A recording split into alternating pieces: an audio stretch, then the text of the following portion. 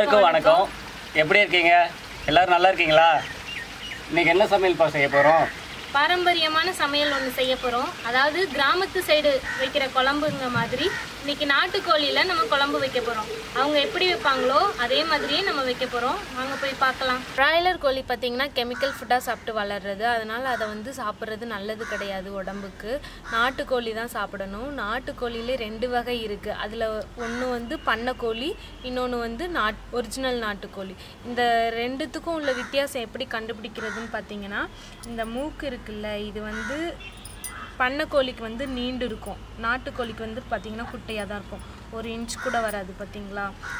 இது வந்து அப்புறம் இன்னொன்று என்னென்னா, நாட்டுக்கோழி வந்து ரொம்ப ஆக்டிவாக இருக்கும், பண்ணைக்கோழி வந்து ரொம்ப டல்லாக தான் இருக்கும்.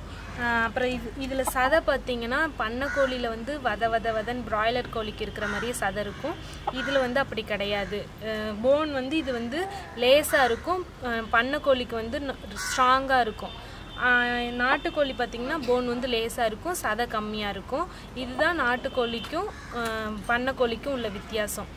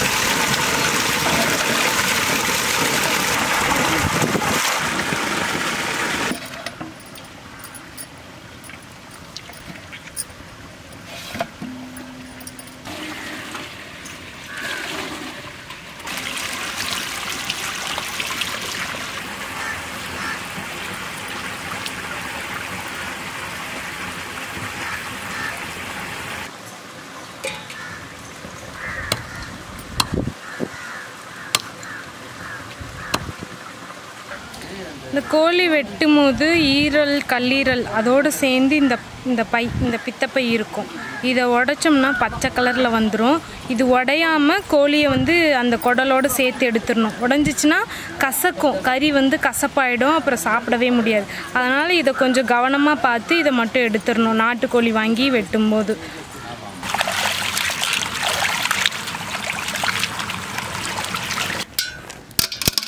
மிளகு,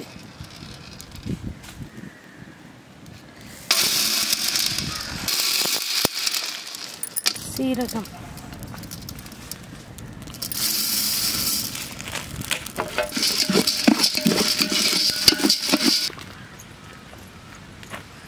மசாலாக்கு வெங்காயம் வணக்கி எடுத்துக்கலாம்.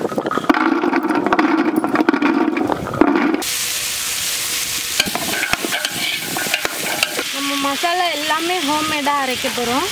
அதனால் நாட்டு மல்லி,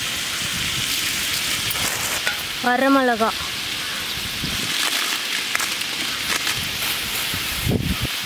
எல்லாத்தையும் வணக்கிக்கலாம். கருவேப்பிலை போட்டுக்கலாம் இதோடவே வணக்கிறதுக்கு.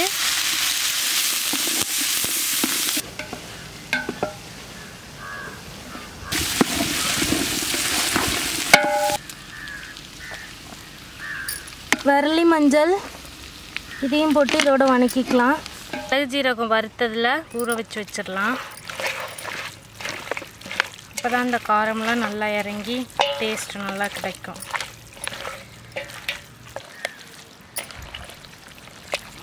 அந்த மிளகு சீரகம் வறுத்து அரைச்சதை இதில் கறியில் தடவி வச்சுருக்கோம். தடவி ஒரு 20 நிமிஷம் ஊற வச்சிடணும். ஊற வச்சுட்டு அப்புறம் தாளிக்கும் போது இதை கொட்டி தாளிச்சுக்கலாம். நல்லெண்ணெய் ஊற்றிக்கலாம்.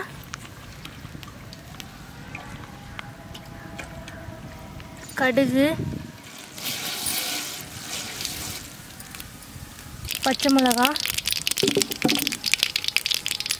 வெங்காயம், சின்ன வெங்காயம்,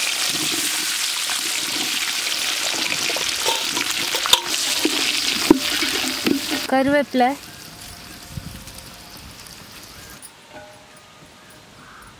இஞ்சி பூண்டு பேஸ்ட் போட்டுக்கலாம்.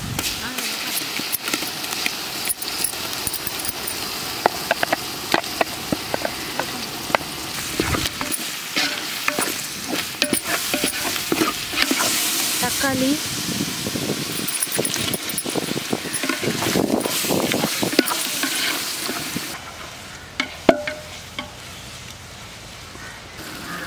ஊற வச்சிருக்க சிக்கன், தக்காளி வெங்காயம் பூண்டெல்லாம் வணங்கினதுக்கப்புறம் சிக்கனையும் போட்டுடலாம்.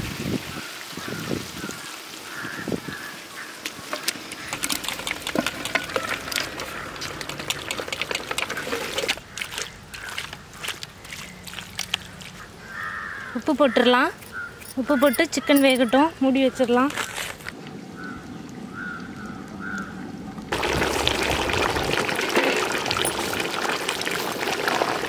கறி ஓரளவுக்கு வெந்துருச்சு. இப்போ அந்த மசாலாலாம், அரைச்ச மசாலாலாம் கொட்டிக்கலாம். மிளகா, மல்லி, சின்ன வெங்காயம், கருவேப்பிலை, தேங்காய் இதெல்லாம் வணக்கி அரைச்சி வச்சுருக்கோம். அதெல்லாம் இதில் ஊற்றிக்கலாம்.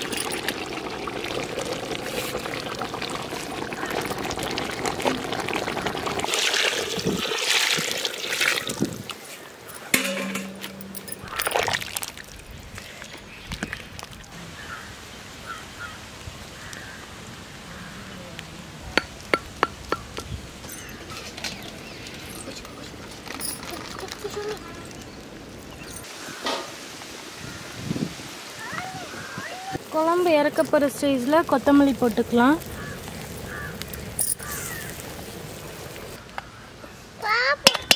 பாப்பாக்கு ஊற்றிட்டேன். நாட்டுக்கோழி குழம்பு ரொம்ப ருசியாக இருக்குது, ரொம்ப டேஸ்டியாக இருக்குது. நாட்டுக்கோழி குழம்பு சாப்பிட்றதுனால என்னென்னா நெஞ்சில் இருக்க சளியெல்லாம் களைஞ்சு வந்துடும். அதனால் நாட்டுக்கோழி அந்த காலத்தில் என்ன பண்ணுவாங்கன்னா, நாட்டுக்கோழி அடித்து தலைக்கு குளித்து எண்ணெய் வச்சு தலைக்கு குளித்து சாப்பிடுவாங்க. அது எதுக்குன்னா நெஞ்சில் இருக்க சளி உடனே களைஞ்சு வரும் அப்படிங்கிறதுக்காக. நீங்களும் ட்ரை பண்ணி பாருங்கள், சூப்பராக இருக்குது.